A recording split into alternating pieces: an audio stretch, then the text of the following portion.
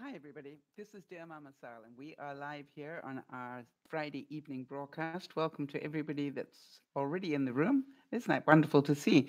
So, hi to Jamie, to Isabel, to Ali, and and to me.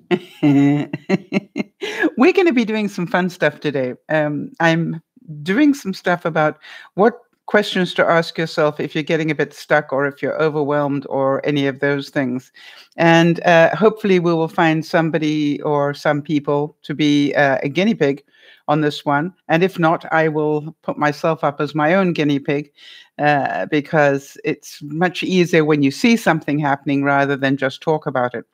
So this is what we're going to be doing. For those of you who are new to the broadcast, if you're watching on the replay, please notice that in the notes below, hi there, Kerry, in the notes below, it's going to say from 00 to such and such a time, news, views, and updates.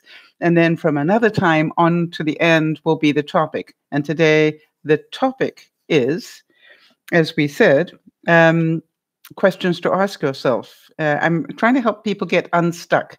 I've got quite a few of the viewers who are a little bit stuck this week, and so I thought I would try and do this in the hope that it will help some of them get, out of some of the stuck places that they're in. So, um, for those of you who may be watching but not part of the chat, that is awesome. We really welcome anybody to be a ghoster. That's wonderful. In fact, we know from our experience that we've had all sorts of people who have done that and got a great deal of benefit. So that is absolutely not a problem at all, and we welcome it. If you do come into the chat, you will probably find me asking whether it's okay to say certain things if I think you might not want it to be public. That's just until I get to know you a lot better. Hi Jody, most of the people who are in the room as regulars know if you don't want me to talk about it, please don't put it up, or put a note on there that says don't discuss it out loud. I do try and get the chat down as soon as possible after the broadcast. Sometimes it does take a little bit longer than others, but normally it gets disconnected almost within 5 or 10 minutes. Occasionally I clean forget, I get distracted.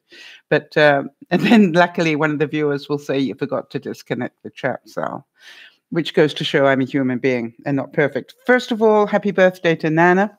I hope she's had a wonderful day. For those of you who don't know, it's her birthday today.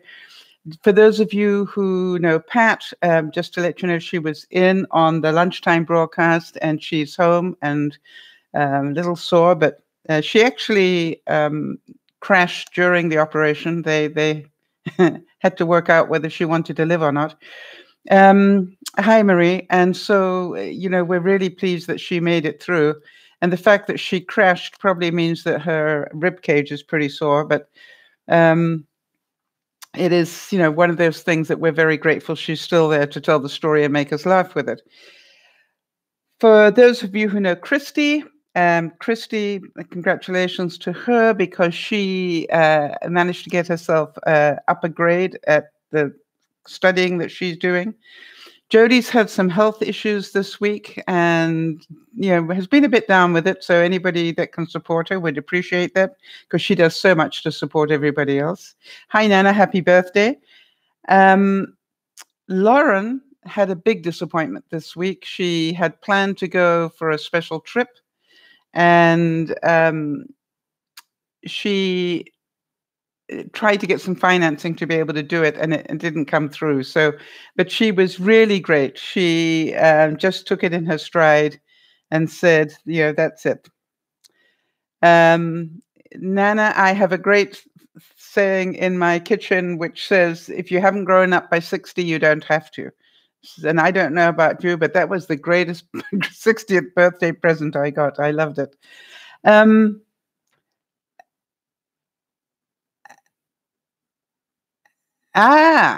So Marie is Christy. Oh gosh, it gets very complicated for me. All right.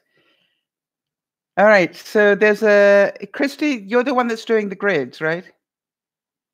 Not my other Christy that's in San Fernando, not San Fernando, in Sacramento area.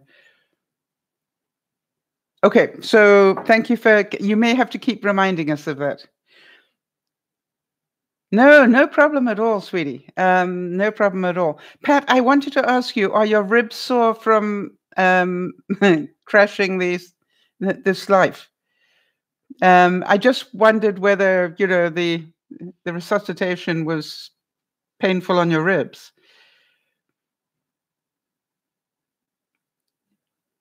And, you know, I'm so glad that you decided to join us. Oh, yes, that's what I thought. You know, I tried, you know, and I've heard of people's ribs actually getting broken by being resuscitated. So I'm glad that you're only sore. I can imagine your bruise is very pretty, right?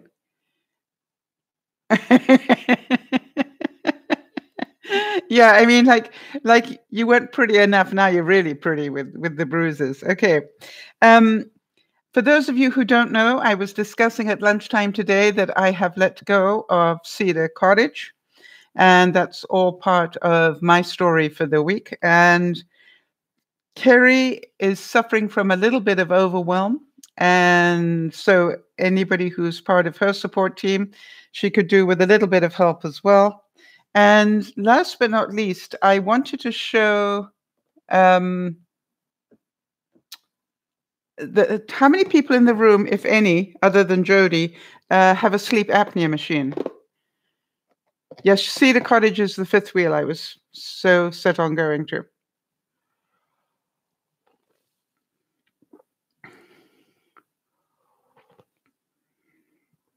Thank you, Marie. I appreciate it.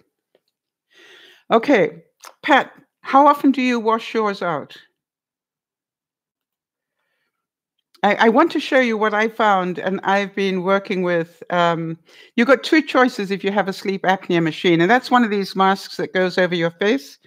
And what you're meant to do is at least every couple of days, you're meant to wash everything out, you know, and clean it up. And it's absolute drips everywhere and messy. And I kept saying there has to be a better way. The better way costs about $300. You've probably seen that, Pat. Pat, I found an even better way. Don't know if you can see my sleep apnea equipment, and you can probably see that blue light flashing in there. How would you like to be able to clean all the bugs and everything without any water and just throw it into a shoebox for 3 hours?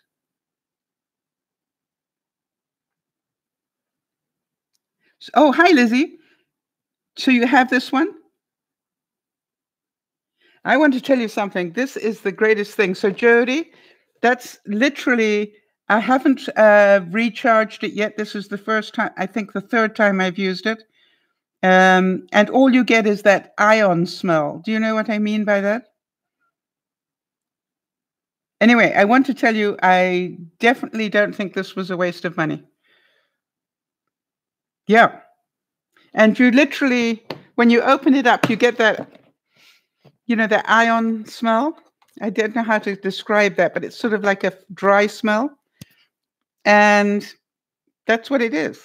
And then it's going to start flashing red pretty soon, I'm sure, which means time to recharge it. But so you don't even have to charge it up every day, you know, and literally all I do is I throw it in here. I have a full nasal. I have the nasal mask, not the pillows. I have the one that goes over my nose. Hang on, you guys. And there are two exits, and then you put on your mask. So my mask is one of those. I'm not going to put it over my headphones. Got it? So it's not the pillows that go inside your nose. It is actually the full cover your nose. I found those pillows made my nose hurt a lot. So I actually upgraded. I probably will, when this one needs replacing, I think I will get the full mask one. Anyway, so I just wanted to make sure that you guys knew there is such a thing, and you don't have to spend. It does the same thing as the $300 machine, but you just buy your own box to put it in. So I think it's wonderful. I'm just so happy with it. So Jody has the ultra glamorous full face mask. Yeah, I think I'm going to go that route as well. But I just wanted to show you that, you know, that is a huge saving of money. And with, where did I get it? I found it on eBay. And I'd have to now go back and re-find it. I think I sent the link to Jody. And with Jody being the smart person she is, she can probably find that link for me. But I literally, Pat, I bought it for, I think, $62 including shipping. I think. Well, we're going to tell you, Pat, as soon as Jody's found it for you. But Jody, you don't have to spend the time finding it right now. If you like, we can send it on to Pat. I can't remember what it's called. That's what I'm trying to find the link. And I know Jody's got the link because I sent it to her. And she's better at finding things than I am. So we will find it and send it on to you. But if you know anybody that is in, you know, wears a CPAC mask, it's a really great thing. All right, what I wanted to do today is, first of all, ask Nana, did she have a wonderful day? I'm hoping that she did.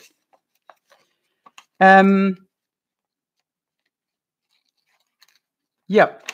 And what I wanted to do is to see if any of you are stuck this week on anything, because what I wanted to do is ask a whole stack of questions and see if we can unstick ourselves. I was absolutely amazed when I was talking to Lauren earlier this week that when she found out she couldn't get the money to go on the trip she wanted to go on, she immediately said, God must have a better plan.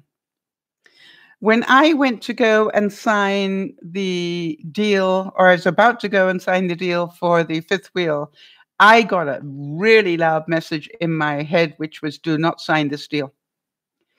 And I had to check with myself whether this was some sort of fear or whether this was some sort of logic.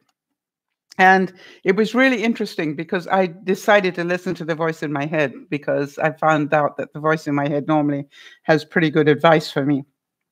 So I wanted to ask a whole series of questions so that some of you could ask yourself, hopefully, a couple of questions as well from this, and hopefully get some.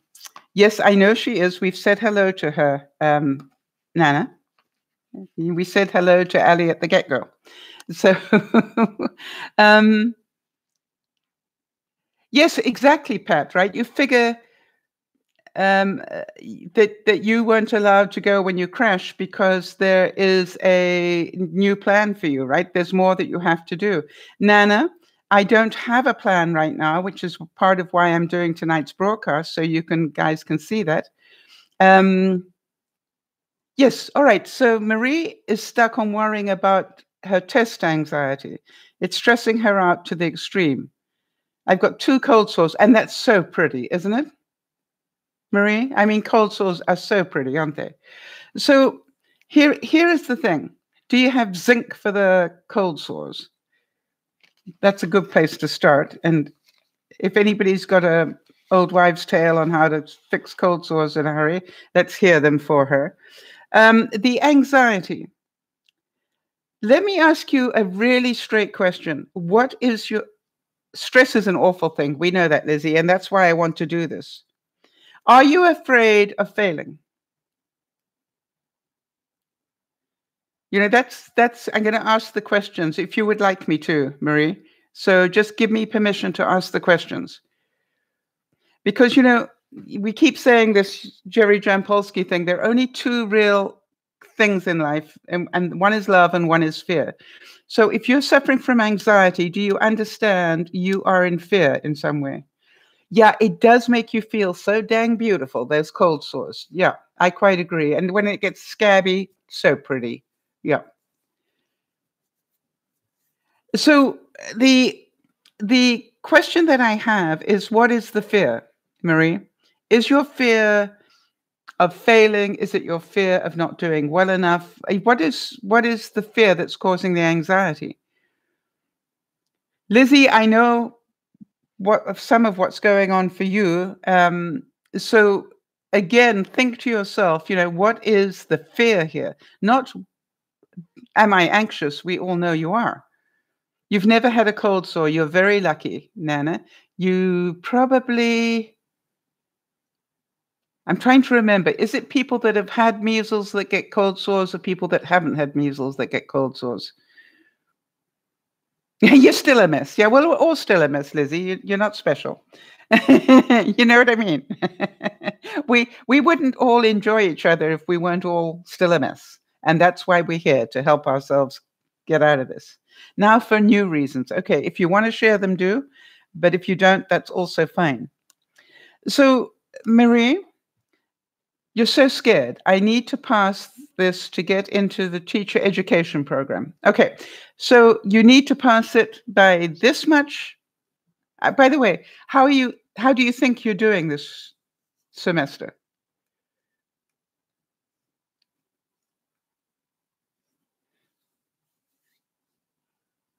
Okay, and so Marie, I'm presuming it's okay for me to read this out loud. Please just confirm that.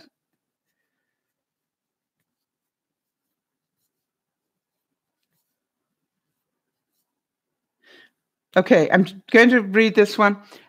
What Marie is saying is that she has a fear of not passing the math part with a high enough score to meet the composite number needed to get into the program. Total understandable fear. How do you think you're doing? Are you sort of close to getting that level, or are you a long way away from getting to that level? In other words,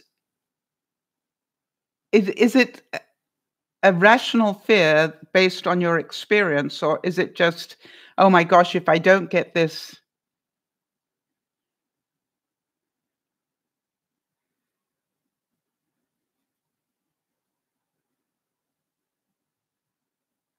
Okay, so Marie's saying that it's okay, so let's do this.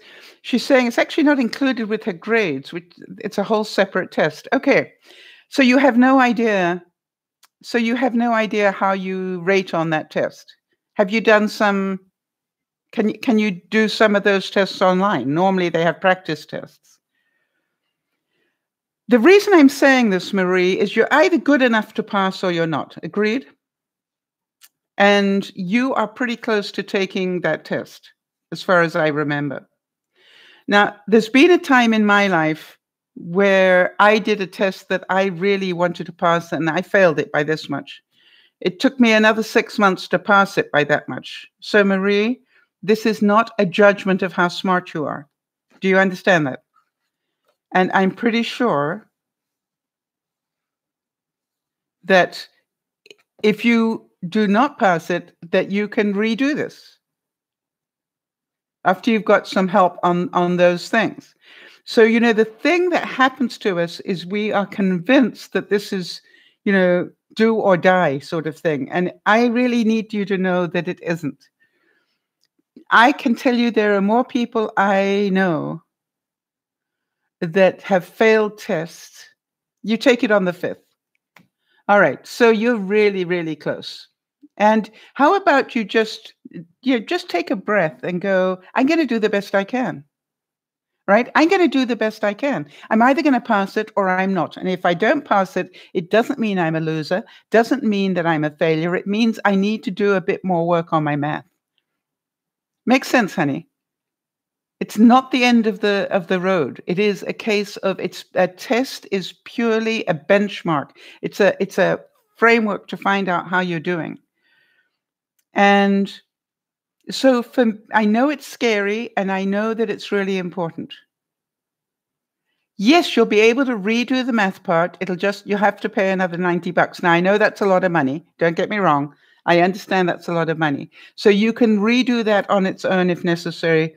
And I definitely think you just need to go and do it. I can remember somebody once telling me, Marie, that they were putting me into an exam just for the practice. You know what I mean? For the experience. And I remember a teacher telling me that, Sal, I'm putting you in for this, high level of test because we want to see how you do, for the experience. And then we'll know how to bring you up to speed. I thought that was so so motivating. How about you guys? Now we're putting you in because we expect you to fail. We want to see by how much. And the funny thing was I didn't fail. Yay. I passed, and I passed well. So it goes to show that what did the teachers know? The teachers had their judgment of my ability, and apparently the people who were marking the paper had a totally different judgment of my ability. So, sometimes that does help. So do you understand what I'm saying, Marie? That we're very hard on ourselves. So the main thing is, Marie, here's some questions for you. Is it going to make your test score any better by worrying yourself sick about it? That's the question I have for you. If you continue to stress out about it, are you going to improve your chances or lessen them?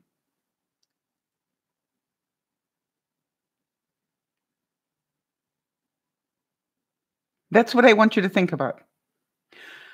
Whereas if you say, hey, I've done as much as I can, and I'm going to just do this and find out how well I do. Okay? And if I have to retake it, I'll somehow or other save up the extra $90, get some help first, save up the $90 and retake it. And as I said, to me, I took a really important exam to me, and I failed it by this much the first time and passed it by this much the second time. So, was I that much more intelligent? Not really. It was just a couple of points here and there, and I got through. It will not make it better to stress. You will just make yourself more worked up. Can you see that in reality? So everything you can, listen to all the other questions we're going to be asking during this broadcast, Marie, and see what you can come up with. Hi, Ali. Yes, that's interesting. Ali's saying that's the mindset she tried to have earlier today at her job interview. Yeah, they're either gonna like you or they're not, Ali. This is the thing I know from interviewing people. Quite often, I have actually employed somebody who didn't interview very well. But the thing was, I really liked them as a person. I could just tell that their nerves were getting the better of them. And, I didn't hold that against them. Some people, now obviously, if I was interviewing them for a sales job or something, then I'd need them to be able to control their stress levels a bit better. Yeah, and so this is the whole thing. They're either going to like you or you're not. It's not all about what's written on a piece of paper. From my experience, you wouldn't have the interview if they didn't think you were possible to be employed. Makes sense, Ali.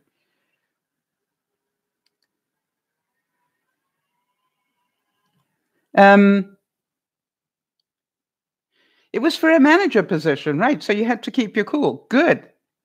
Exactly. Or it would be better to keep your cool because that's the sort of person they're looking for as a management position. It's amazing at your young age that you are interviewing for management positions. That's awesome.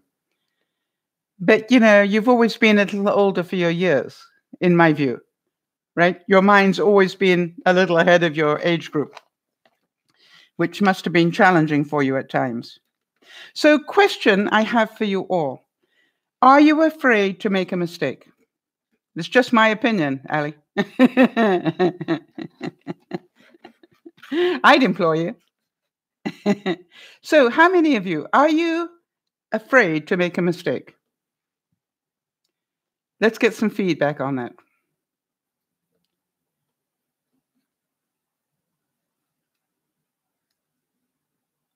And the reason I'm asking that is because, okay, so Lizzie says, sometimes depending on the situation. Kerry's saying, not really. Yep. And Marie's saying she's afraid to make many mistakes.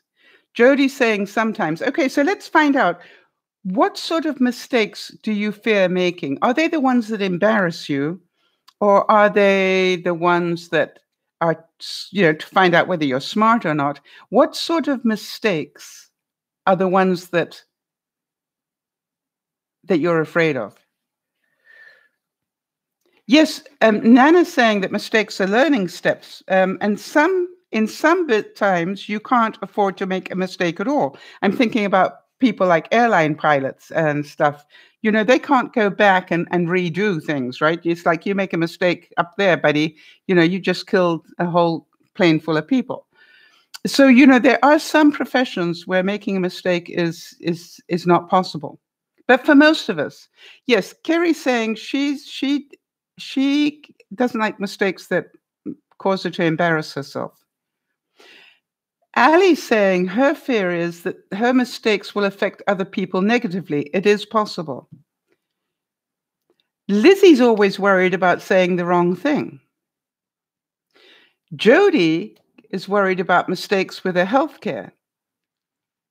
I would like to say that Lauren is worried about mistakes with her healthcare that keep treating her with latex gloves when she's allergic to them. You know what I mean? It's like we've got mistakes all over the place. Maria's saying, my mistakes I'm afraid of, hindrances in my grades and exam. It's a lot of school-based worries. I'm just a hot mess stepping back into school field. Yes. And totally because, it's a judgment of your ability, Marie. But the thing is, isn't that why we do tests, is to find out, are we good enough yet? All right? And this is how I'd like you to see it. I'm doing this to find out if I'm good enough yet to pass. And if I'm not good enough yet to pass, then I need to study more. Quite simple. And so I would like to also ask you, how many of you know that making mistakes is how you learned everything you got you this far? All right. And Nana's updating us to say that she's also allergic to latex, but they don't use them in Canadian hospitals anymore. I didn't know that, but that's good to know. So, if we're afraid of making mistakes, I'm pretty sure we're all aware of the fact that most of the things we learned the hard way. How many of you have learned anything the hard way? You made a mistake and then you learned it. How many of you have made the mistake 2 or 3 times before you learned it? So you see, being afraid of making mistakes will keep you in terror, anxiety, and stress without any reason. Now,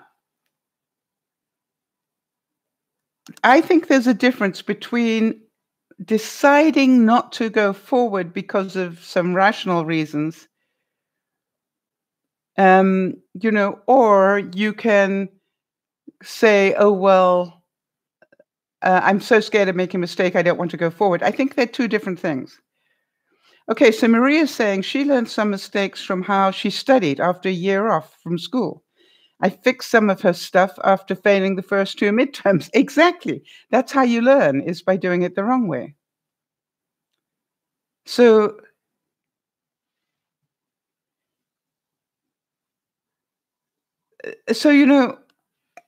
you can't bring them in where, Pat? Pat's saying you can't bring in latex altar balloons anymore. Wow. I didn't know that.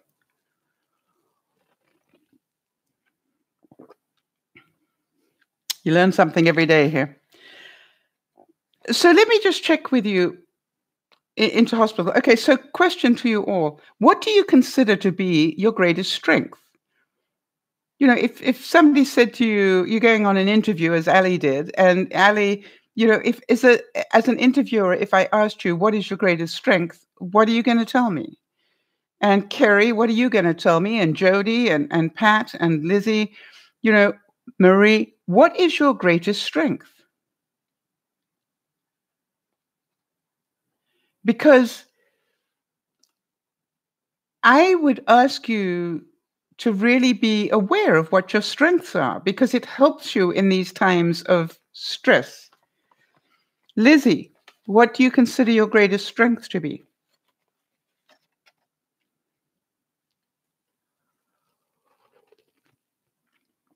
Okay, so Kerry said her compassion.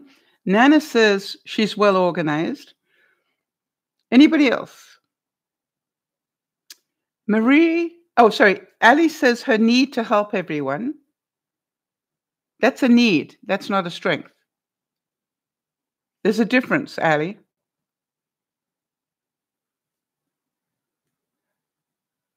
You could have a need to help everybody, but it might not be a strength.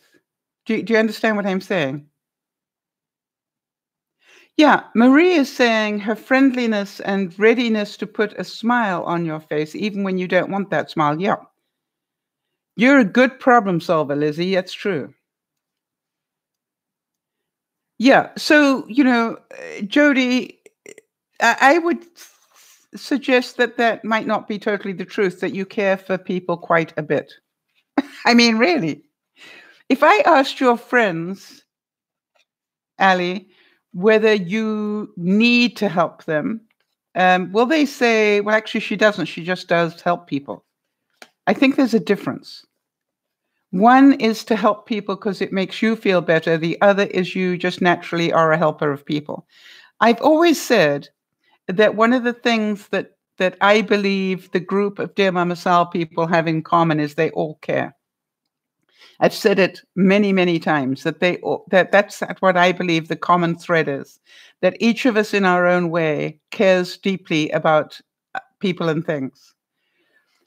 And so I think anybody who has the ability to care is a pretty special person, because you need to be able to think of more than just yourself to care about people. So the question is it a need or is it just who you are? And do you understand that there's a difference? Some people have a need to be out in public because they can't function unless they have that stimulation. Other people are front and center people. They don't have a need to do it. They just do it. It's their skill. And so, I'm trying to make sure we've got the balance of this, that people understand the difference.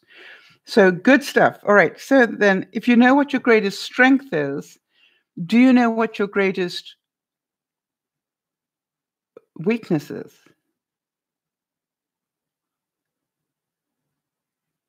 What stops you from doing things?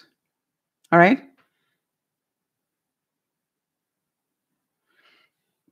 You have a passion to help people that moves you forward. What stops you? What is your weakness? Because yes, Jody, you get stuck in fear. I do too. I would definitely say that fear is my weakness. All right. Nana's saying hers is anxiety. Do you understand, Nana, that anxiety is a byproduct of fear? Ali's saying people's judgment. You are fearful. There's a fear there of their judgment of you. Good stuff, Ali. Kerry says, sometimes I care too much and end up hurting myself. All right. So you fear of what? Being used? What is the fear, Kerry?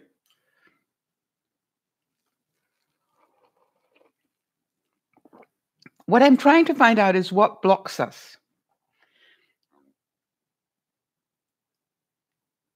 Because if we know what blocks us, then we can start chipping away at those walls so that we can get free and move on again.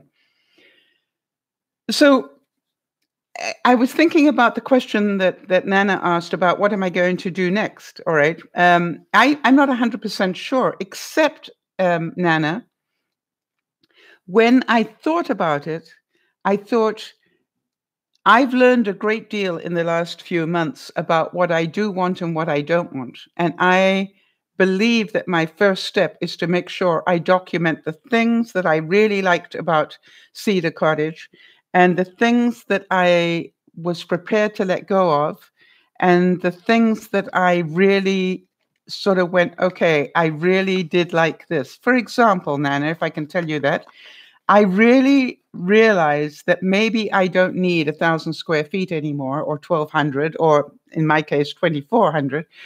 maybe I can survive in 500 or 600 square feet as long as I have an outside area that I can spend some time in and open up and get a feeling of more space. That was my number one thing, that obviously I felt I could do that. And so the the the fear that I had, as you know, was originally, would I be able to cope with that? And I think I got pretty clear on the fact that I thought I could. What I didn't want to do, Nana, just so that you understand, this was my learning, and that's what I realized. I didn't think I needed to pay as much as I have been paying to heat and run a big house anymore. All right? And so those are things I'm prepared to let go of. I'm prepared to let go of the space so I don't have the expense. Does that make sense, Nana? And I think, a lot of my need for space was, in its day, it was very impressive. It was a, really pretty house and, da da da da. And I had lots of people visiting and it was a great house for entertaining people, which I did a lot of. But, I don't do that anymore. And so therefore I don't need it. So now what I've learned in the last few months is that I probably can cope much better. All right. So Lizzie's saying overwhelm hits her hard sometimes.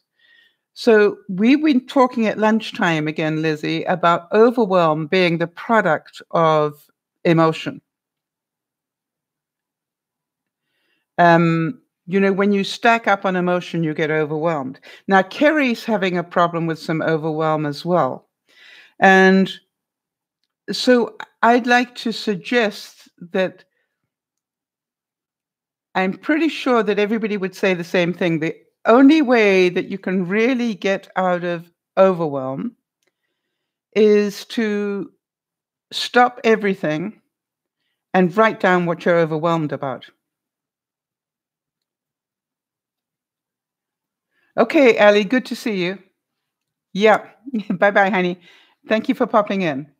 All right, so the only way to get out of overwhelm is to find out what's overwhelming you. And so therefore, that's where you literally need to sit down and go, okay, who is it that I'm stressed out about? What is it that I'm stressing out about? Why? Where am I stressing out? Is it in certain locations?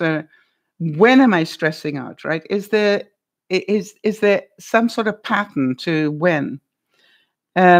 And how am I stressing out? Some people stress out and not many people know about it. Other people just lose it totally in public. So, to me, we all have different answers to that: who, what, why, where, when, and how. So, but I really recommend that you do that you do actually work through what is my fear here. I know I'm overwhelming. Overwhelm means you got too much on your plate. Would you all agree with that? That's what causes overwhelm. I have too much on my plate. Okay, I'm going to have to turn my sound down because you guys are busy texting one another and it's coming through on mine. Hang on a second. All right. I don't think that doesn't affect the... Hi, Leanne. Good to see you. We had Scott in earlier today. That hasn't affected the sound of the broadcast, right? I just need to stop the notifications from dinging at me.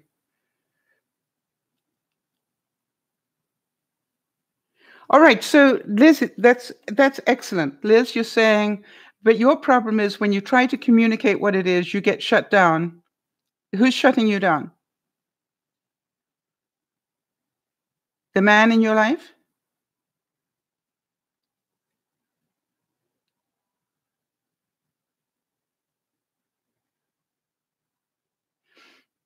Okay, so the thing I'd like to recommend is don't then write it rather than say it.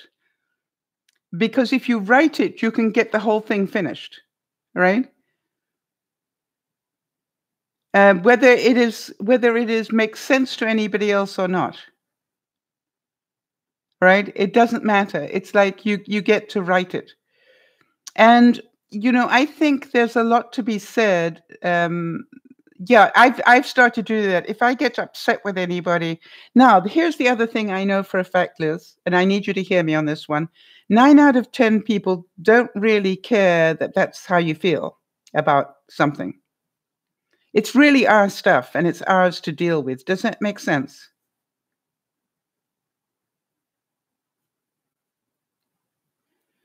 All right. So the fact that you're overwhelmed is your issue. All right. It's not anybody else's issue. So Kerry was talking to us about the overwhelm she's got because she's got her mum with having problems. She's having problems. She's busy with her relationship. She's got Dora, and she's just adding layer upon layer. And one of the things that is really important when you're in overwhelm is you need to let some things go. Part of the reason I let the fifth wheel go was because it was causing great stress.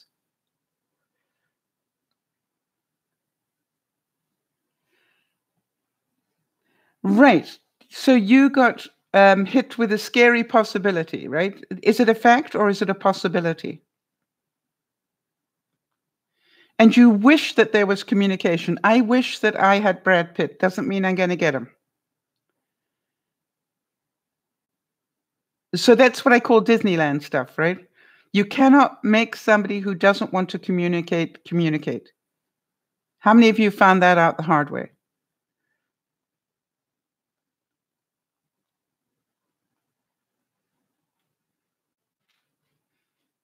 Yeah. So you understand, Liz, that let's do with the overwhelm in the moment. In the moment, let's deal with overwhelm. The overwhelm is that when we've got too many things on the list that we can't start, right? Everything becomes stressful. I let go of Cedar Cottage because I need to concentrate on selling my house, downsizing it, and I just had to tell the truth. I didn't get the help I thought I was going to get. A lot of people said they were going to help and then didn't, and and that's okay. I'm happy. I'm okay with that. It just means it has taken me longer than I thought it was going to. And I'm doing the best I can as a single person with a bad back and, a few issues. So I'm quite okay with it. It's just going to take me longer than I thought. So to me, this is like, I'm not blaming anybody. It's just my reality. Yes. And when you're overwhelmed, it's like, I realized I did not want to have the pressure of having to come up with selling the house by March the 31st. Because, as I've said at lunchtime, I got a call through from a realtor who should not have called me as far as I know. But anyway, and telling me, did I know that the average amount of time it is taking to sell a house in my area is about 76 days? Well, I did the math on that, and that's the average. So I have a feeling mine will probably take longer than average, but I could be wrong. So to me, it was like, okay, I want to be able to keep my word here. And so why would I go into a deal when my house isn't even on the market yet? And it's going to be, once it goes on the market, it will, if I'm lucky, take 78 days or 76 days. Do you understand my logic? So I need to take a deep breath and go, I'm going to let people down. And that's very upsetting for me. It's not what I do. Yes, Lizzie. All right, that's really good that you gave that a bit of thought. Well done, Lizzie. Lizzie's saying, and she guessed it's just her own fear and wanting somebody to say, hey, it will be okay. Who needs to say that, Lizzie?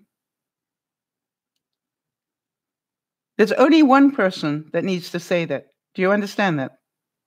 For you to get out of anxiety, only one person has to say, hey, this will be okay. You've managed this many years in your life, and you've had a lot of scary things happen to you.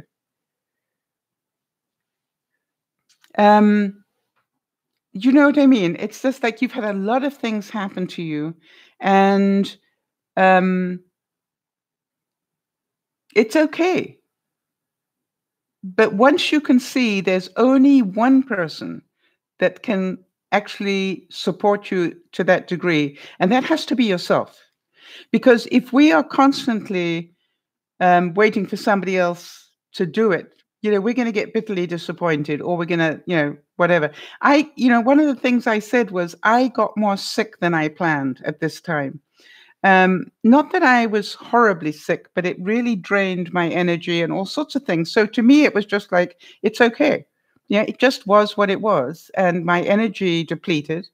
And so, I'm not going to fight about it. It just is what it is. And there must be another plan. I'm not sure what it is, in answer to Nana's question. As soon as I have my next brilliant idea, I'll let you all know. You know that. By the way, my next question to you all, how old do you feel? If you didn't know how old you are, right? How old do you feel?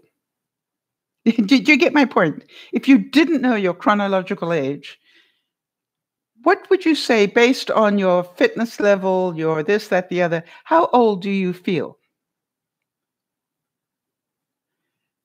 Yes, Liz, all the medical tests scare you, and they will do that because you are busy doing the what if monster.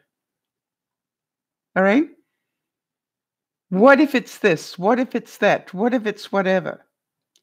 And, if ever you want to really mess up your mind, keep asking, dealing with the what if monster. And, the way to answer that, Lizzie, from my experience is, what if it isn't? What if it isn't? Now, Nana says she feels 40. Wow, what an incredible thing to feel at 60. Kerry's saying she feels 28, which I think is her right age. I could be wrong on that. No, you're a bit older than that, aren't you, Kerry? Jody's saying she feels 80 plus. Marie says she feels like she's 30 emotionally. Pat says right now, with her bruised ribs, and everything else that's going on, and stitches in, 5 different places, she feels about 100 right now. Okay, so that's good, Kerry. So you're saying you turn 32 and you actually feel like you're 28. I would like to say that depending on the time of day, when I'm trying to get out of bed in the morning, I feel my age. When I do other things, I don't feel my age at all. Yes, I'm glad that you understand what I'm talking about here, Lee. It's like, Lee's saying there's part of my body that feels 30, but my body says nope. My body feels like it's 65. Liz, I'm always speaking to you. I can't remember what I was saying. Yeah, the medical test. Don't let the what if monster overplay itself, all right? Because what happens when you go for tests, especially if you know what they're checking for, you're inclined to go, what if I've got this? What if I've got that? What if I've got one of these? What if I've got one of those? What if da da da da da da? Pat could say, what if I died under the knife during my operation? And she did. But guess what? They brought her back again. And now she's got a whole new lease on life because she knows there must be a reason why she's back. I like that, Nana. Nana says she feels like she's 60 without her clothes on. Yeah. So, I look at it and I go, there are times in my day when I feel absolutely the 71 that I am. And there are other times when I feel a lot younger. And there are other times, quite honestly, where I feel a lot older. So, yeah. But what my base is here, the reason I'm asking these questions is, if I want to feel like a 20-year-old, should I be doing things that a 20-year-old does? Do you understand what I'm saying? When I think about it, what sort of things was I up to as a 20-year-old? I was out every night partying most of the time. I worked a full day and then I'd go out partying. My weekends, I'd drive for 4 hours to go and see the love of my life who lived, somewhere else. I think about all the things I was doing as in my 20s and 30s, and I'm going, it's no wonder I had a lot of umph and go. I was always umphing and going. Does that make sense? So there's part of me that goes, perhaps the reason we feel the aches and pains that we do is because we've slowed down so much. Well, Nada, it's great to see you here, and I'm glad you've been enjoying the replays. Yeah, if you look at Scott, for example, Scott, I'm sure, feels that much older because of his eyesight problems and his balance problems and everything else. But there's that's a fear of falling, a fear of maybe I won't make it through today or whatever it is. And perfectly rational, understandable. But part of what I'm saying is that for some of us, the reason that we're slowing down is we're not doing enough. And I know that I fall into that category. What I asked at lunchtime today was, how much um yeah, Lee, I am aware that Scott had a major heart attack. Yeah, that he suffered a major heart attack back in March, right? But he survived it. And so that is awesome.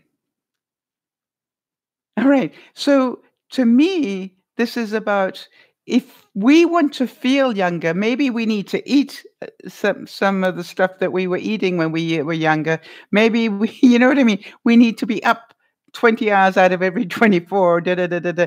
If you think about it, your life was completely different.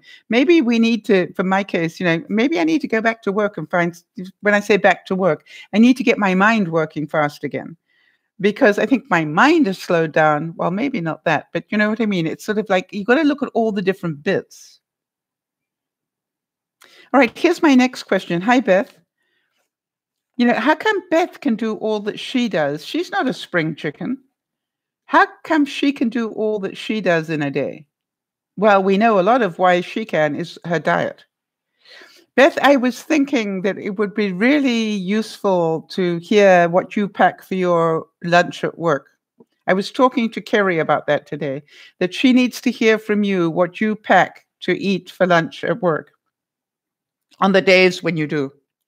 And I was saying that I think that you've become the queen of meal prep.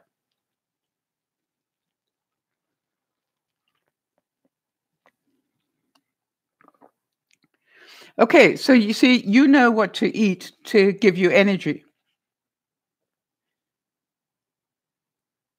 Kerry's saying, I used to be able to function on 2 hours sleep. I agree. And be 100% okay.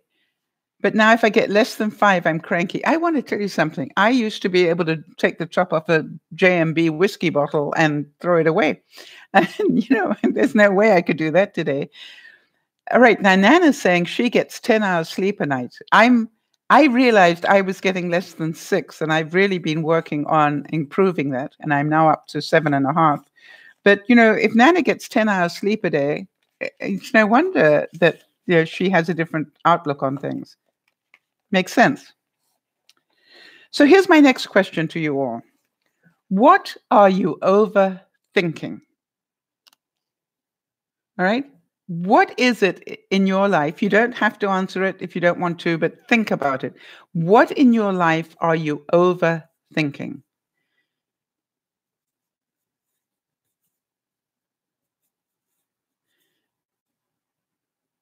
All right. So Beth is saying she eats a lot of whole foods, not processed, full fat yogurt and milk, and full fat cottage cheese.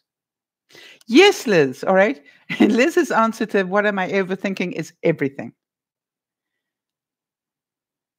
Yeah. And then she adds other things, just like she hasn't got enough to think about, she adds other things. Yeah. So the biggest thing you can do to help yourself this week then, Lizzie, would be to say, I refuse to think about these things this week, and literally cut some of them out.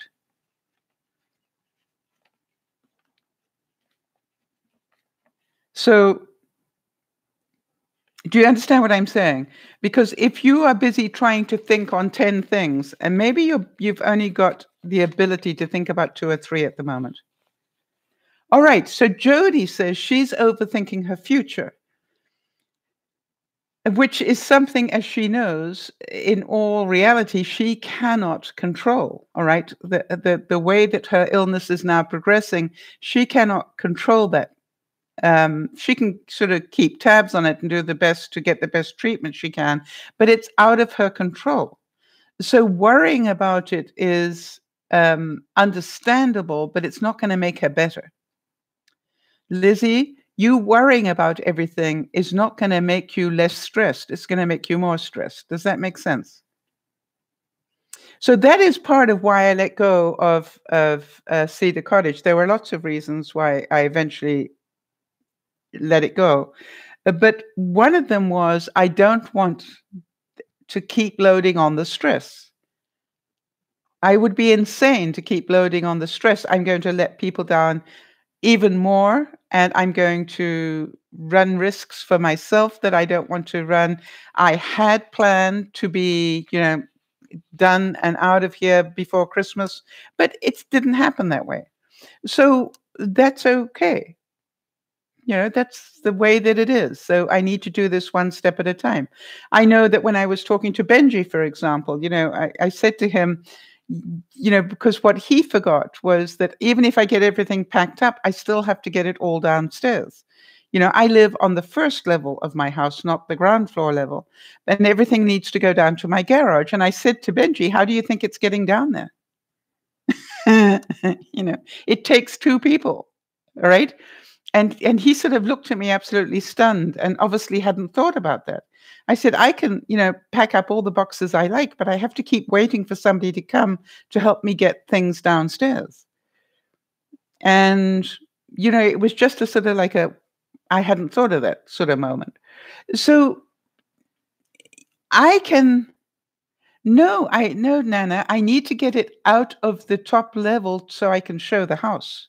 I understand the movers do it, but I need it out of I'm trying to get rid of everything that needs to go from upstairs so that the house is clean upstairs.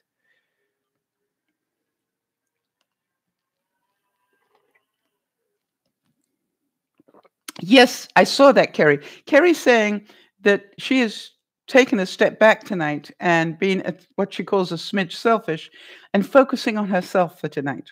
That's a great step. All right, so here's my next question to you all, and smile, if you will. Of all the decades you have presently lived, which age group decade did you prefer? All right.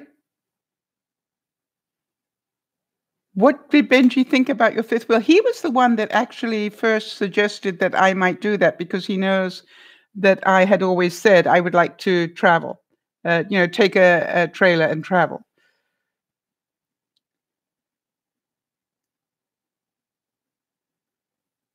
Good night, Marie. And remember, please limit the stress. It's not going to help your grades at all.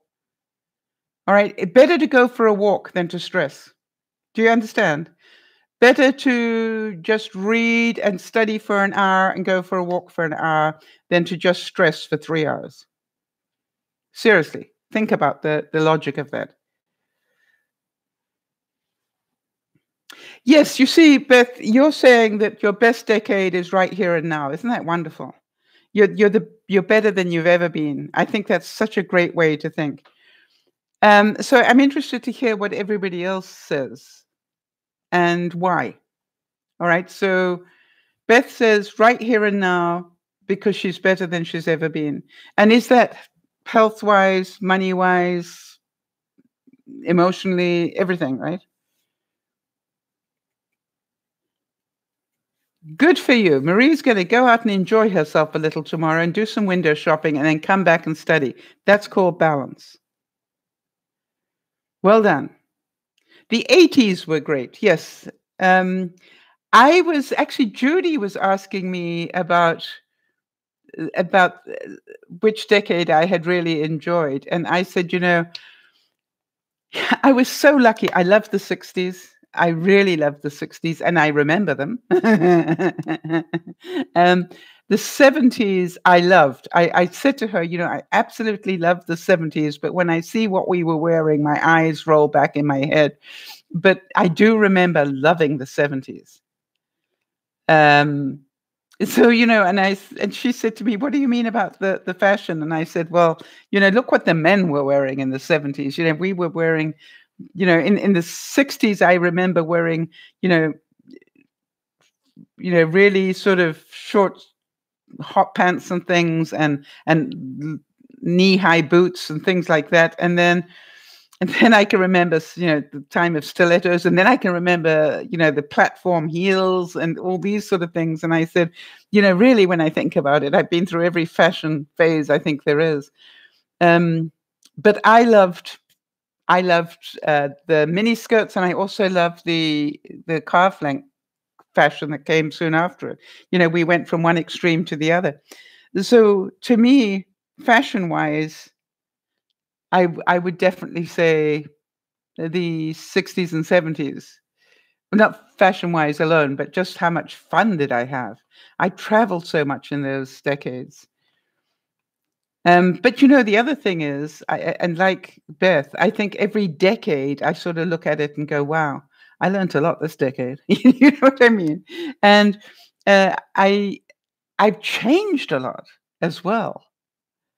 And so I think that's quite exciting, as long as the people around you are changing with you. Because if you change a lot and the people around you don't, then it ends up being a little lonely.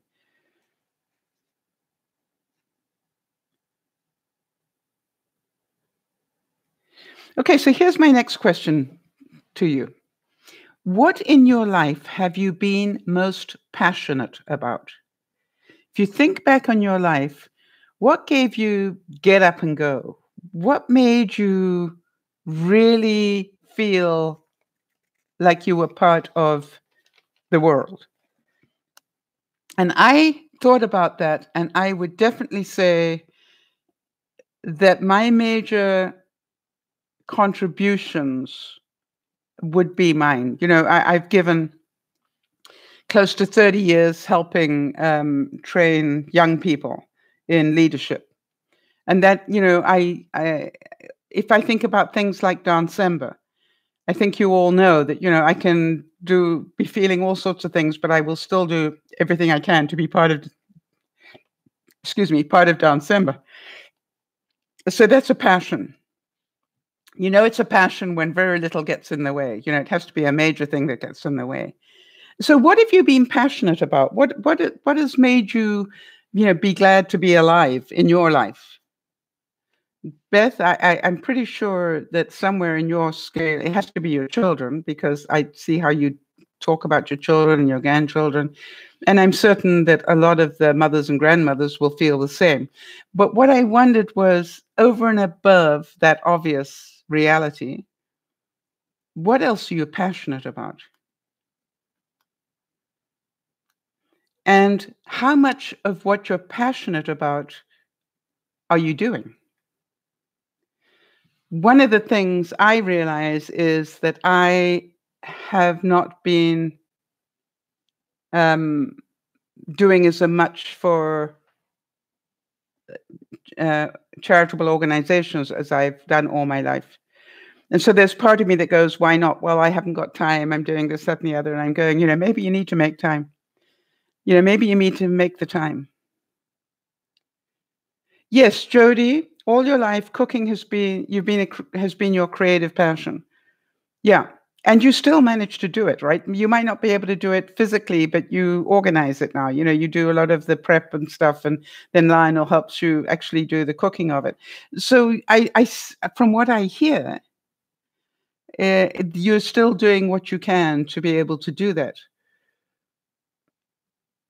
And what I would like to suggest as well is that you sort of, think about Beth as well and go, how can I get passionate about creating, doing more meal prep, and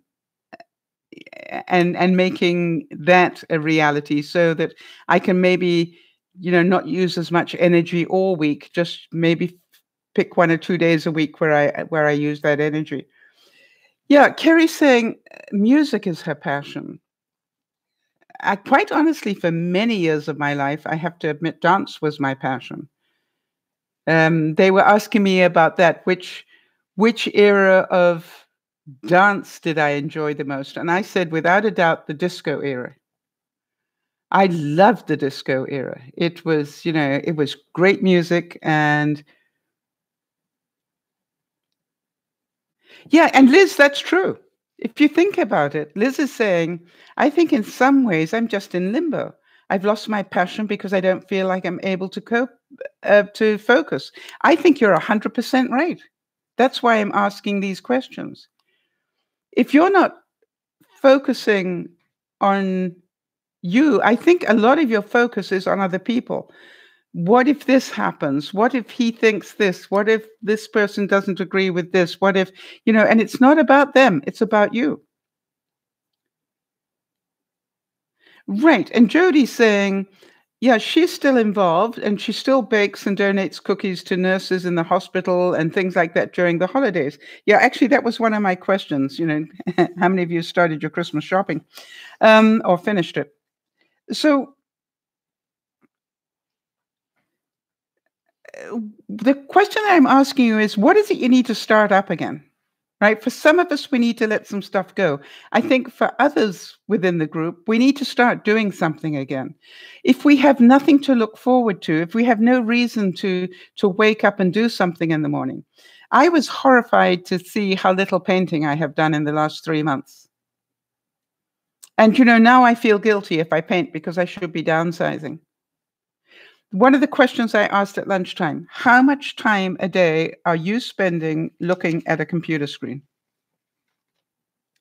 And then complaining you don't have enough hours in the day. And so, something needs to shift.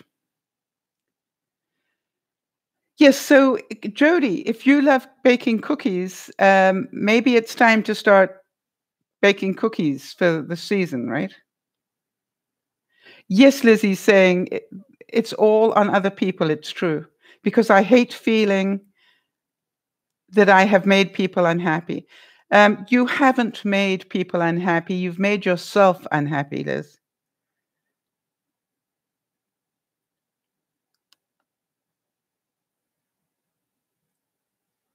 All right?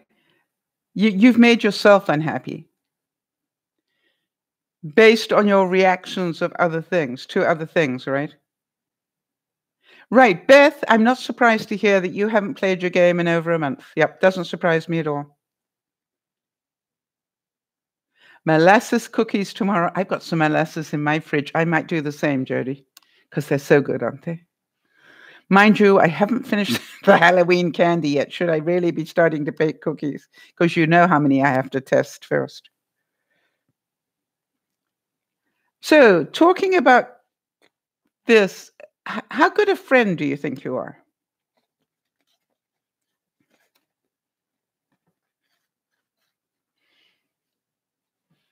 If I contacted some of your friends,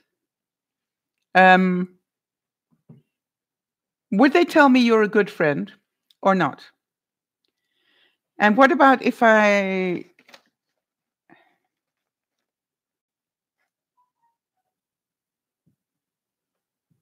you actually got the Halloween candy today, Lee?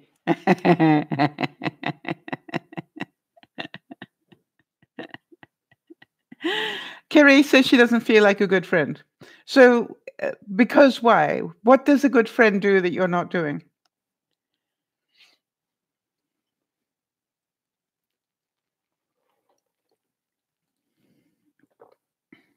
You got 50% off the Halloween candy. We love that. I guess I need to stay away from the stores. I'm just finishing mine. I've still probably got a couple of days to go, but it's nearly there. All right, so you need to stay in better contact. All right, but yes, Jodi says she hopes that she's a good friend. She tries to be. And, she loves her closest friends like family. Now, quite honestly, everybody's lives are getting bigger, a bit busier and busier, Kerry. So I think everybody feels that they need to be in contact a lot more. All right. And when did you last pick up a phone rather than just send a quick email? That's the other thing. When did you last actually speak to a friend as opposed to fire off a quick message or something? So think about that. Yeah, we're in Canada. Walmart's more generous with us. If you live in the Catskills and it's only 50% off, you may want to cross the line here. And this was an interesting question. Whose permission do you need? Whose permission do you need to be happy? Liz, why does no one call anymore? Do you, Liz? Do you call people?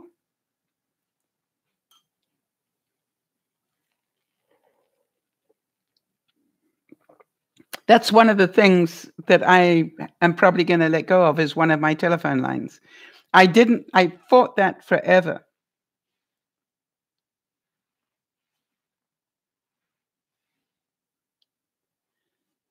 All right. So for you, all right, you prefer talking. I actually prefer the written because I am so deaf. Do you understand that for me, being able to read it actually means I understand it? If anybody is trying to tell me something really important, I now say to them, please write it to me. Not only so I can read it in my own time and concentrate, but also so I can go back. I know where to find it. All right. So for me, the written communication is actually works much better for me. And I don't have to keep saying, I'm sorry, can you repeat that? I didn't hear it.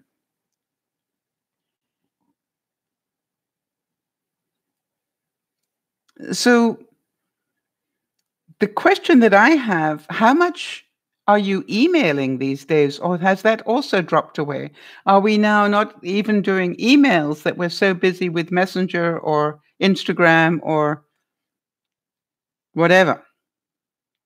Which, let me ask you that, which way of communication are you most using these days?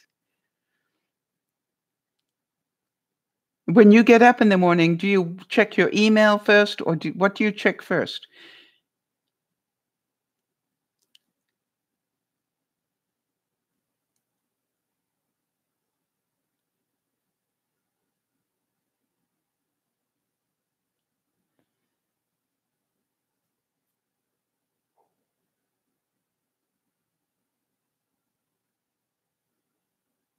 Yeah. Liz is saying that she just likes seeing and hearing people, right? She's a people person. So understand there, Liz, you need to get out more.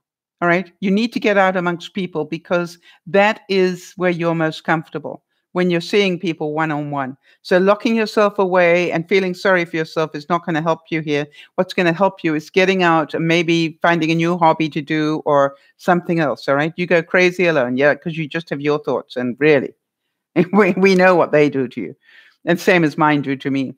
All right. So Lee's saying, I think everything has been done through Facebook these days. Yes, it's ridiculous, isn't it?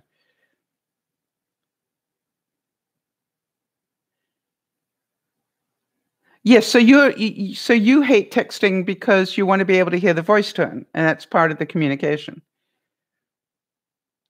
So good that you can see that.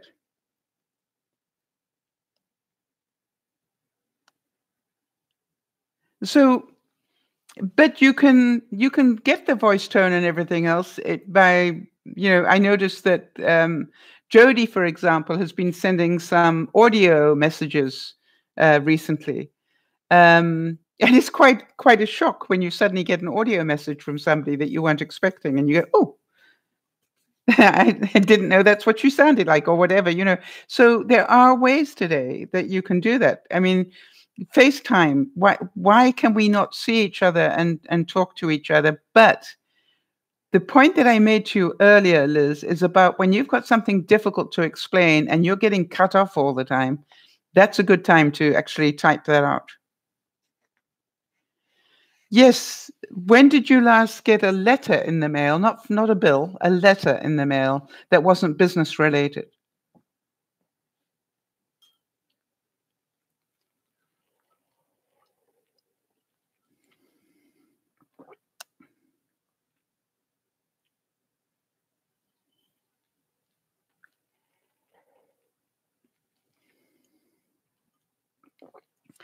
So things have changed. Yeah, you miss letters too, I'm sure. So you sent Erin a video message. Great, Kerry. Well done. I found it interesting that I actually did some vlogging this weekend. I didn't do a vlog on the way down, but I did vlog the children because I knew you'd all want to see them. And I find it so amazing that I can be in the same house as Benji and Judy, and the footage I take is different. I find that really fascinating. It always used to worry me that I was taking the same footage that they took. But when I actually go to edit it, I realize that I take completely different footage. My interest in the children is very different from theirs. Do you know what I mean? And so to me, it was interesting to actually just do a vlog. But here was my downside. My downside is, guess what? There's another gizmo in my computer that had got a problem, and it's got to go in to get fixed, which I'm not going to do until Monday. But then I realized everything that I needed to do a vlog was sitting on my external hard drive, and that's what's not working, is the computer's ability to read my hard drive. And it was just like, how do I do this? And I went, you are a very talented person. You are not going to let this stop you. So what I did was I downloaded a video that had the intro and the exit, and I cut it. I cut the intro and saved it separately on my computer, and I cut out the exit and I saved it separately on my computer, and then made videos of those two separate things and stored them. It took me like 3 or 4 hours, but something, that's what I had to do a vlog. Well, I want to tell you the best thing I did, Nana, I have to say this, is I bought the Best Buy, $25 a month, and whatever happens to the computer, they will fix it package.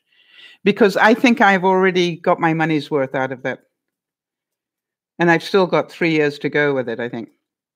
So, this is like either fix it and while they're fixing it, they have to give me another computer. And it's like it extends the warranty forever. Well, for as long as you have the package. And I like that. So to me, that is the best thing I did. It does cost you about $1,000 over the course of 4 years. But when I look at how many times you have problems with a computer, quite honestly, just to have them look at it today costs you $200. So, it's worth it. So anyway, I will be sending it back in again. And I don't think that it's the computer that is the problem. How many of you wear the letters off your keyboards?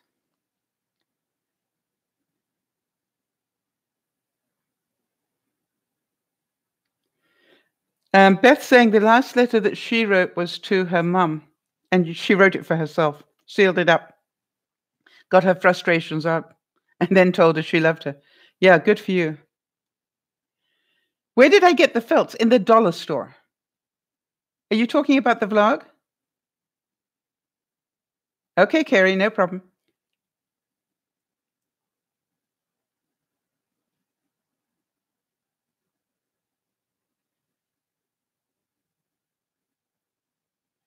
You see, the thing is, I wouldn't even bother to keep it. I'd huck that. I'd shred that letter and let it go. Yeah, isn't it amazing that for the sake of a couple of dollar store items that I happened to pick up to, just add to their other presents, they ended up being the things that caused the most pleasure. And the whole family enjoyed it. You know what I mean? It wasn't just the children. The adults were enjoying it as well. So, yeah, I went, boy, that was a good purchase. You didn't have to spend a lot of money. You just had to get the right thing.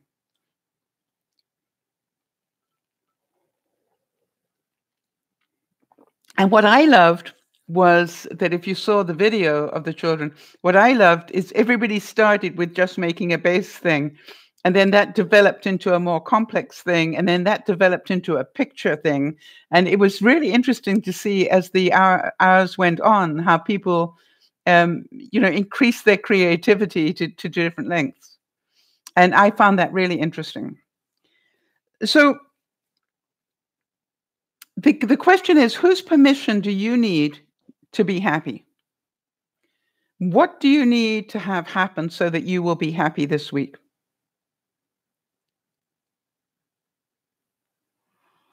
Yeah, who needs to give you permission to be happy? Can I tell them apart? Sometimes yes, sometimes no, Nana. I've got to be quite honest. Once I've got it right and I can associate what they're wearing each day, I'm fine. But sometimes at the very beginning, I get it wrong.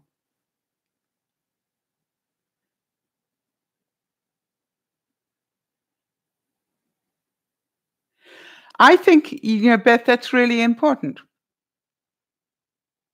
Right? I think it's very important. Beth is saying, my thinking was that the letter with all the bad stuff, but it gave her comfort knowing that maybe her mum up there knows that I loved her as well, no matter what. I don't think it's silly at all. I think it's very healthy to do that.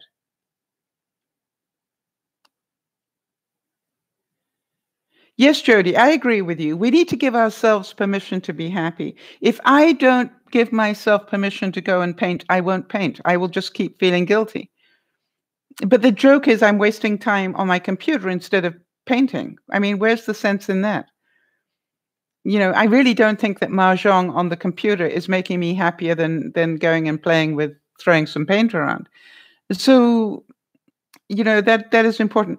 Nana, I really know that probably for as long as those two are on this earth, I will probably get them mixed up, and I won't be the only one. Yeah. And so I'm quite happy with it. But the good news is I'm old, so I'm never going to get it right. And I intentionally call them the wrong names now and then. All right? I do it intentionally because I keep going, I love seeing how they correct me. It's like trying to get Juliana to smile. This has become a great, it's become a great game with Juliana and myself. Yeah, give us a smile, Juliana. Juliana, give us a smile. Juliana, how about a smile? And then she does the,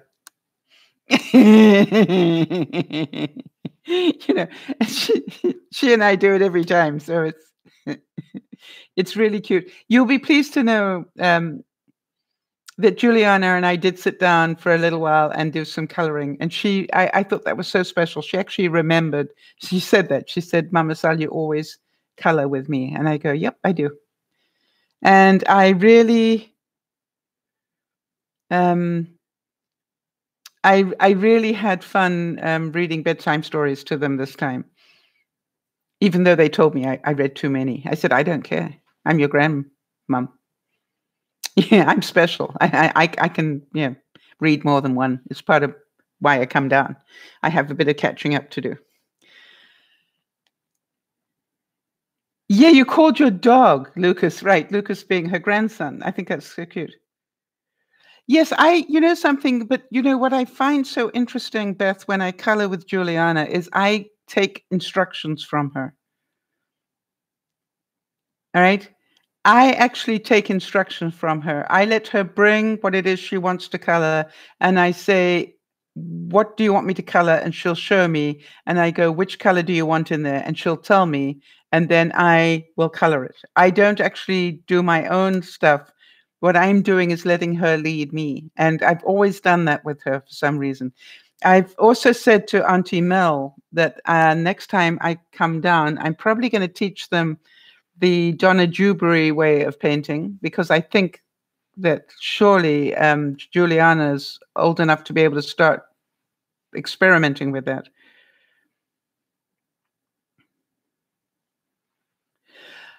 And then, what I'd also like to do, obviously, is to teach them about the flow painting that I do, the pour painting.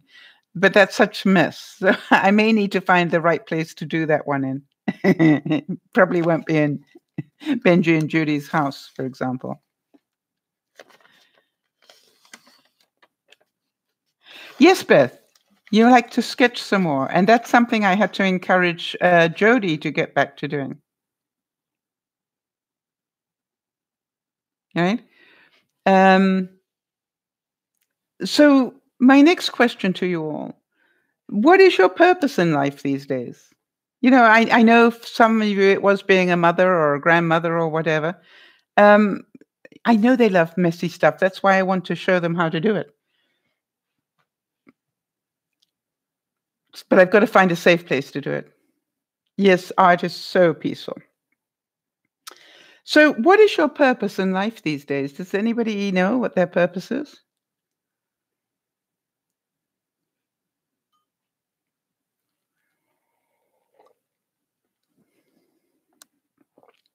And the reason I say that is I was amazed how many times when I was working, I said, when I retire, I'm going to spend my time doing this, this, this, and this.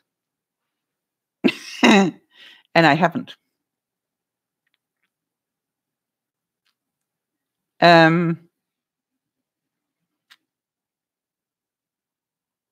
Yes, Nana, right? You're not sure. You're starting a new journey.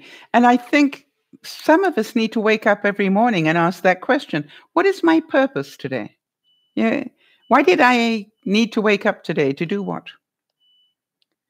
And it sure as heck wasn't to lie around playing video games. So what is it that I was meant to do in my life today? Now, Beth doesn't have time to ask that question, but maybe her purpose is to actually relax. And thank you for spending the time here with us, Beth. Are you multitasking? I always meant to ask you that. When you join in on the broadcast, do you multitask? Jody.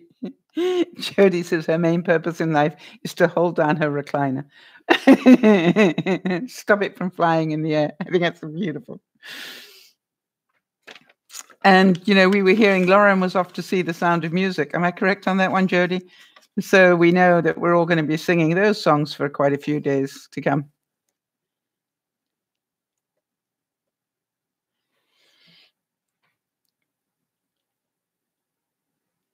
And, I have these questions because I realized that I have got into some sort of rut routine thing because of this trying to downsize and sell. And I'm really not having a lot of fun about anything. But I did enjoy my trip, however short it was. I managed to get down there and back again in less than 24 hours. But I really enjoyed that, and I really enjoyed catching up on news and seeing everybody and, those sort of things. And so again, I say, when did you last get out of the house and go visit somebody? Those sort of things.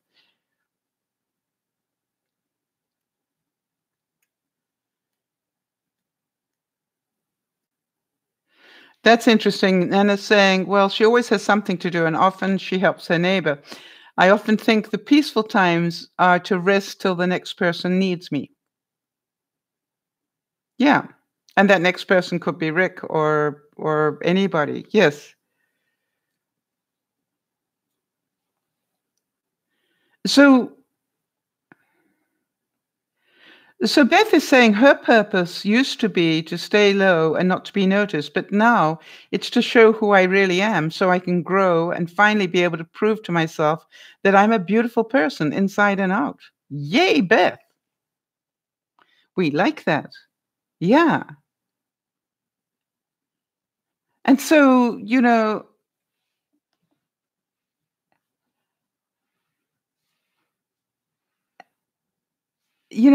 at it and you go, if you don't have a purpose, and Jody, I've got a feeling that a lot of what's happening to you because of your ill health is you are not seeing your purpose anymore. As you said, the vision that you see for the future is not that bright and cheery. So, but the thing is, something tells me you still have this incredible purpose in life, and you will continue to do that until you can't.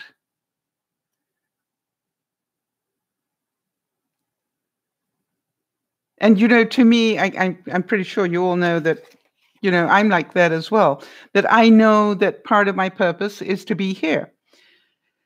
And, sometimes I think, I don't know why I bother, and other times I know why I do. It's it's a wonderfully rewarding thing to be able to do. Yes, Beth, and I think that's really important that you can see that. It's infectious, right? You can see that people really enjoy being around you when you're in your element. Yes, Jody, I believe that you'll find it again as well. And you know something? I already think that you're, over that little valley, and you're starting to perk up again. And part of it is, hey, look at how you've educated me on stuff. You are great at sharing knowledge. So I'm very, very grateful for that. So the other question that I had was, if your goals all came true, what would your life look like then? I'm thinking about, this whole thing about downsizing, selling my house. And, I said a couple of times, maybe I'm not meant to, just go and get somewhere. Maybe I'm meant to get on a boat and go around the world for a year. And maybe I just haven't seen exactly what it is I meant to do yet.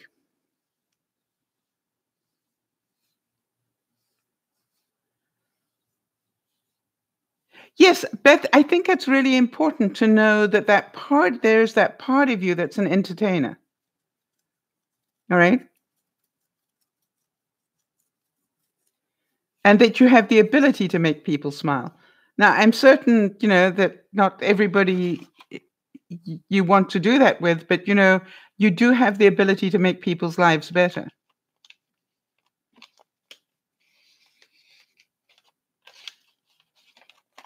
So Nana's saying in her perfect world, everybody, the whole family would be close to her in her town.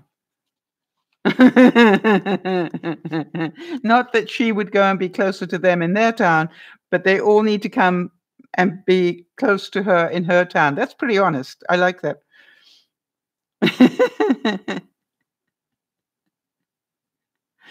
Yeah, you can see me living on a cruise ship for a year. Can you imagine how much trouble I'd get into?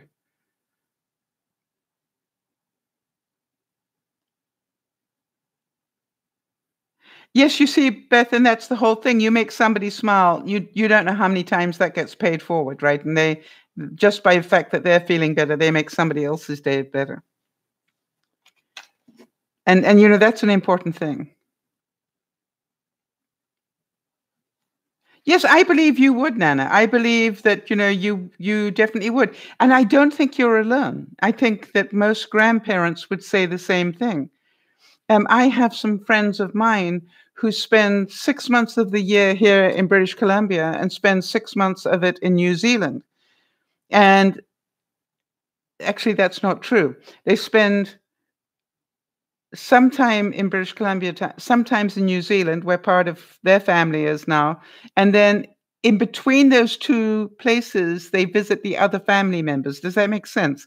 So coming back from New Zealand, they stop in at Hong Kong or wherever to go see the family, their children that have moved there or whatever for a month or so.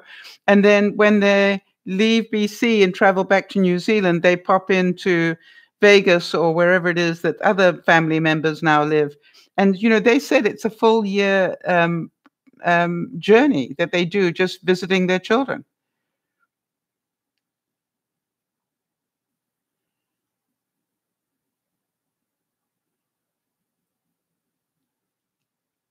Yeah, I heard you say that you nicked yourself with the dreaded box cutter again, Beth. Be careful of that thing. It's dangerous, apparently. Yes, that's right, Jody. Yeah, let me dream, living in a totally accessible home, handicap accessible, and being involved in running our home with a part-time job as a greeting card designer. Yes. And did you forget having somebody other than Lionel who can look after your needs so that Lionel, can have a bit more time? I'm pretty sure that you'd also add that in there.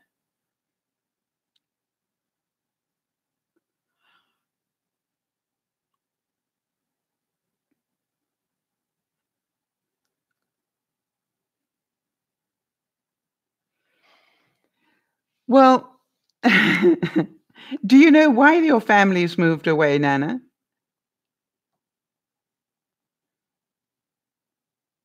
Yeah, Beth had cut herself again with a box cutter. I can just see her doing it too.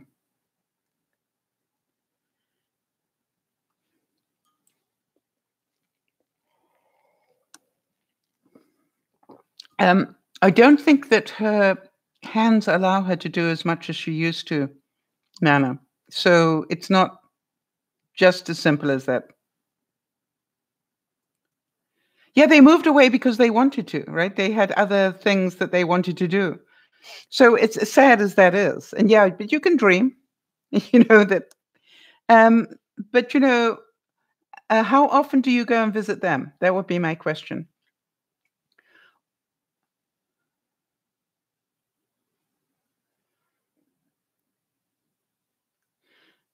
So to me, this is like um, it's a two-way highway, right? The road goes both ways.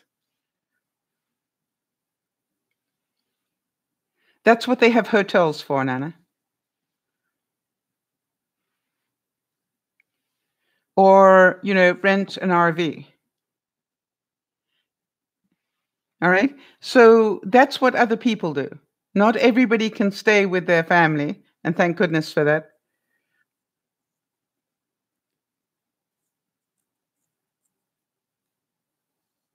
Yes, of course, it's easier to bring them all to your place. No, none of us is rich. None of us is rich. But, if you made the effort to go and maybe spend 2 nights, you know, at a cheap motel just so that you could be there, it would show your willingness. That's what I'm trying to say.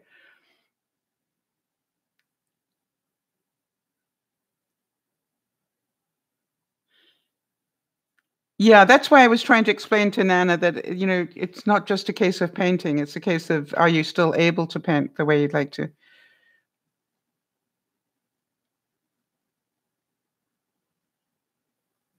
Yeah, and so this is what I'm trying to say here is that, you know, if we honestly wanted to make a difference in people's lives, maybe we have to think a little less about ourselves and a little more about them.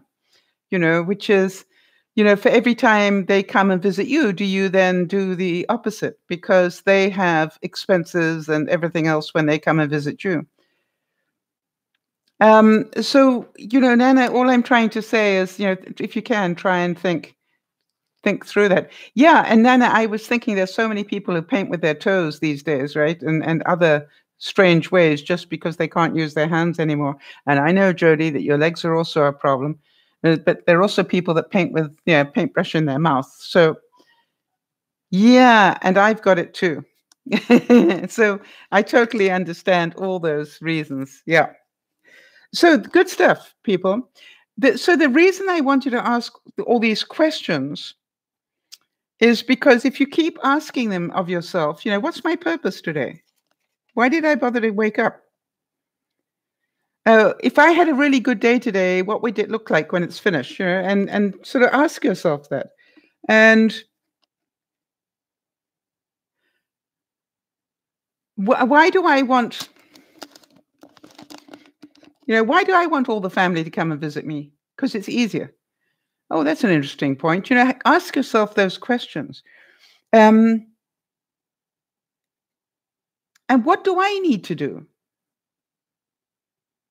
Right? What do I need to do to show my willingness to contribute? And so I look at it, and we've all got 1,001 excuses why we can't do stuff. And that is my truth of it as well. That I have let this whole moving, downsizing, everything else, and I'm really proud of what I've done, quite honestly, because it hasn't been easy. I assure you, getting things downstairs one step at a time, walking backwards down a staircase and quietly rolling something down a staircase is scary. But you know something? I've done it, and I've managed to get almost everything I need down into the garage now. I've got a couple of things that I still am going to need Dougie or some other man to take for me. But other than that, I have done the bulk of it. So it's, I just need to now tidy up the last of it. I'm even halfway through the craft room now. And my goal tomorrow is to actually knuckle down and do, some serious work on the desk. I will probably do a before and after picture so that you can see, because I found that I'm now at the stage where everything goes into that room and onto that desk, and that desk has got to be cleaned up now. It's time. Now, Beth. Is Beth still here?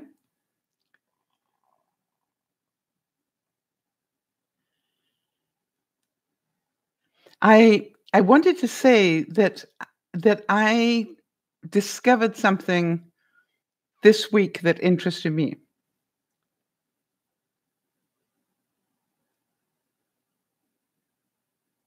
Well done, Beth. You don't have to sleep on the couch. He should sleep on the couch when he snores, right? But what you did is you changed your behavior. All right. You changed your behavior, and now then now he's prepared to do something. Well done, Beth. You didn't stay victim. You actually did something. Very proud of you. And by the way, if he does end up with a sleep apnea machine, I'll let you know where to get one of these things. So, yeah, because complaining about it didn't fix it. All right. Sometimes you just have to show that you're serious. Yeah. Well done. I think one of the biggest problems that I found is that nagging just doesn't work. All right. Yeah, I know you need your sleep now, right? But really, nagging just doesn't work. It just is not right. So this is called, hey, I'd much rather sleep with you, but I can't get any sleep when I'm sleeping next to you. So I need to go and sleep on the couch because I do need to get some sleep. I've got children to look after and a job to do. And I love you dearly, but seriously, I need my Z's to be this beautiful and active. So I think I'm very proud of you. I really am. And, sometimes you've just got to call it for what it is. And it's uncomfortable and it's not easy for people to take. But it is what it is. So I really admire you for that.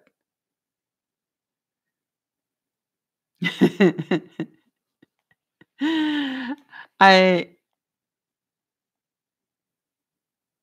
I want to tell you, just watching what you're up to this year, Beth, just makes me smile. Because it really is an interesting journey that you're taking, and that it's like watching your wings develop, when you're beginning to fly, and it's beautiful. I'm really proud. And it's not about that any of us is perfect, Beth. It's just lovely to see you taking the steps that you need to take. And as you will see, during the weeks, everybody has their little moment where they go downhill a bit, and then with a bit of help, they go uphill a bit, and then they go downhill a bit. You know what I mean? And it's just like we're all on that journey, and that's what life is about. So good for you. Jody, keep doing the work you need to do. It's I think for some reason, Jody, your job is to learn to just live life as easily as you can each day. and to do the things that you enjoy, you still enjoy while you can. And I think that's the question I'd be asking myself, Jody, if I were in your shoes, which is, what do I need to do now while I still can? All right. Can I still sketch a little? Then let me do it, because I don't know if this time next year I'll still be able to sketch. Can I still paint a little? If so, let me do it. Can I still knit a little or crochet or whatever it is that you used to do? If so, let me do it before I find out I can't do it anymore. And part of what I said when I was down with the children was, the next time I go down, I probably will take my printer and my die cutting machine with me and have some fun creating some fun things for the kids with my machine, because that's what I always wanted to do. Or we'll make cards together, or we'll do those sort of things, so that because they so enjoy doing crafts. It's amazing. And I love it. I really love watching them do it. I love seeing their creativity, and I love seeing how they, how different their personalities are. So, and, I said to Auntie Mel while I was down there, Auntie Mel, because Auntie Mel is very creative. I said, we may need to get out of this house and go and do some of this stuff somewhere else. And she said, I know what you mean. And I went, okay, fine. Find me somewhere where we can make a big mess. Maybe I need to go to the Y and ask JJ at the Y, please, can you give me the art room so I can make a total mess, for an afternoon, so I can teach them how to do the painting. I'd love to be able to do that. So I just have to find the way to do it. And it's something I can bring into their lives. Yes, I agree with you, Beth. It was the same thing. I don't know if you saw in Judy's video where Daddy was wondering what to be, and Mia looked at him and said, God, why don't you go as God? Isn't that amazing that she said that? And then Judy immediately said, we don't mess with it, which is, I understood her reasoning. We don't dress people up as God. But it was interesting that is what she suggested. And I thought, isn't that amazing that she sees him that way?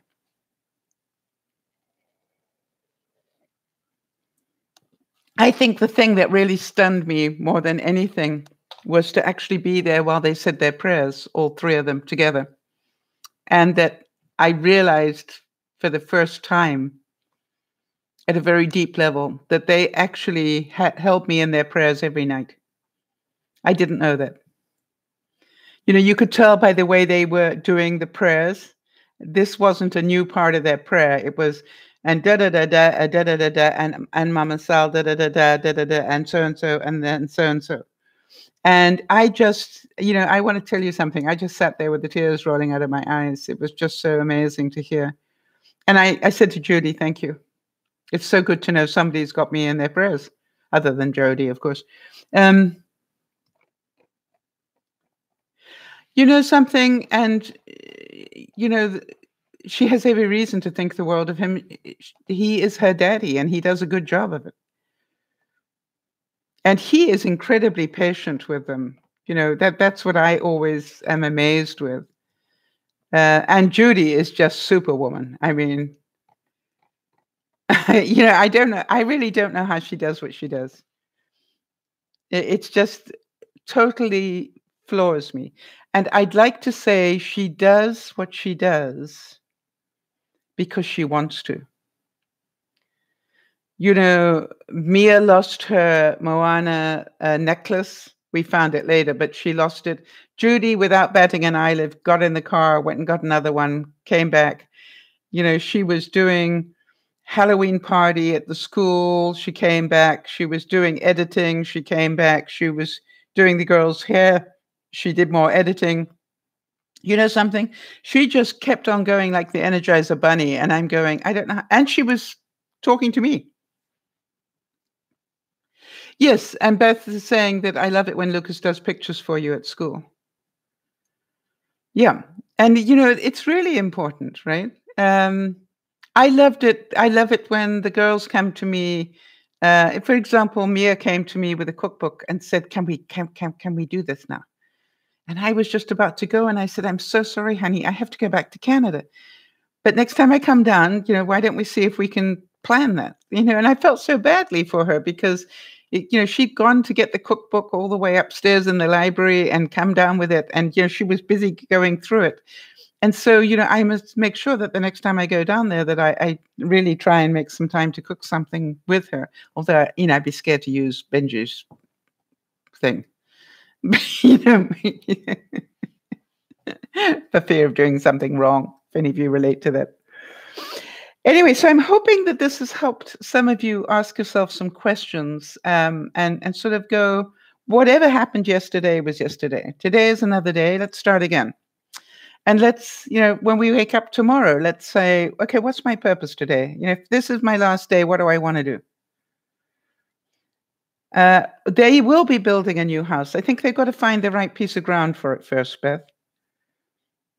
I did ask what things he would do differently because, they built the one they're in now.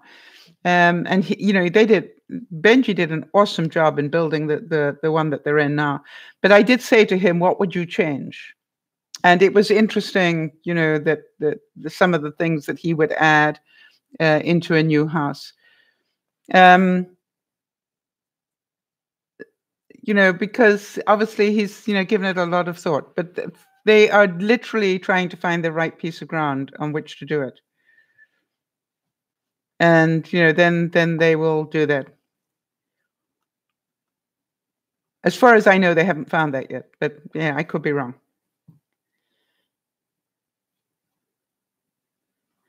So, everybody, I hope you have a super Saturday, wherever you are. And I hope it makes some sense that there are days where we need to just sit down and ask ourselves some questions.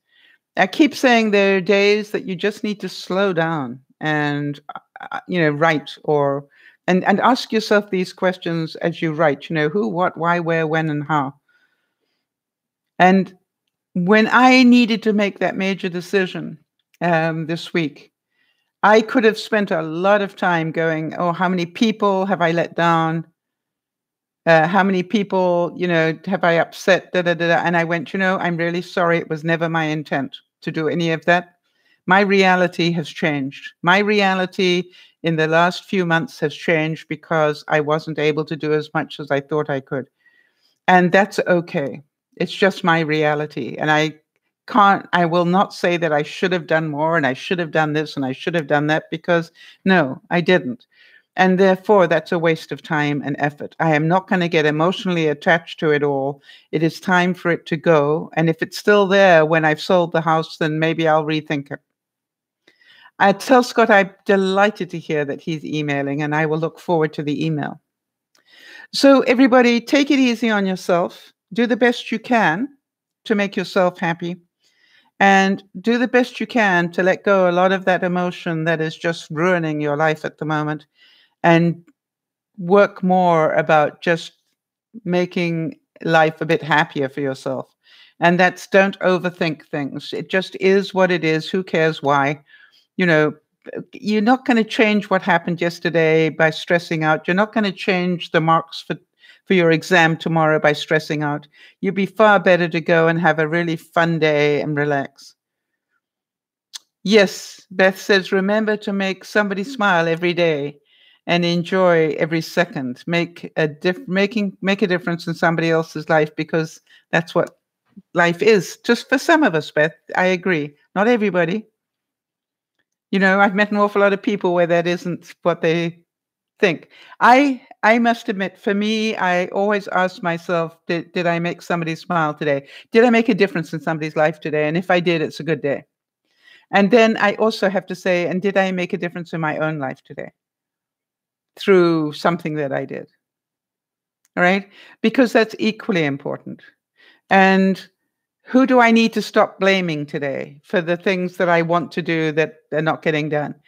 And it's like, I keep asking myself to just grow up, and deal with reality, not all the stuff that goes around it. And if we can just deal with reality, as Jody will tell you, you know, life is not easy for her right now, but if she keeps dealing with every day's reality and does the best she can, she will be as happy as she can be. Lauren wasn't happy that her trip to Melbourne had to be cancelled, but she didn't have the money, so she needed to cancel it. I wasn't happy that I needed to get rid of Cedar Cottage, but I also knew that if I would find somewhere else. And the other thing that I know is I will make wherever I live home. So, Beth, I'm delighted I make you smile. That makes me very happy. Um, I'm delighted that we all make a difference. And I say that because, whenever I get a letter from anybody that says, thank you, you made such a difference, I try and make sure everybody knows that it isn't just me. It is us as a group, right? It's the fact that we talk about these things that helps so many people. And so it's people like Ali popping in and Nana coming in, and you might not be there for every broadcast, or Lee and Scott now, throwing in his 2 cents worth. So you look at it all and you go, it all adds to the joy of what we bring, hopefully, to people. And the other thing is, we're not any of us very perfect people. We're just human beings. And I think that quite often we spend our life being human doing rather than human being. And so to me, it's about do the best you can. We've each traveling our own journey, and it's equally difficult. We each have our own illness, and it's equally difficult. We each have our own struggles, and it's equally difficult in my view. And so you look at it and go, let's be gentle with each other and understand that we're all here to help one another. And that's why we started this. And for that, I really thank you. With a big hug to you all, and a reminder yet again, please look after one another and continue to do that. But most of all, please, please, please remember to look after yourself. Beth, stay away from sharp objects. Or if you have to have them in your hand, could you please focus on the sharp object, not everything else around you? I would be most appreciative of that. Because, that blood makes such a mess on those packages. And you've got to clean the shelves up afterwards and all the rest of it. It's just a real mess.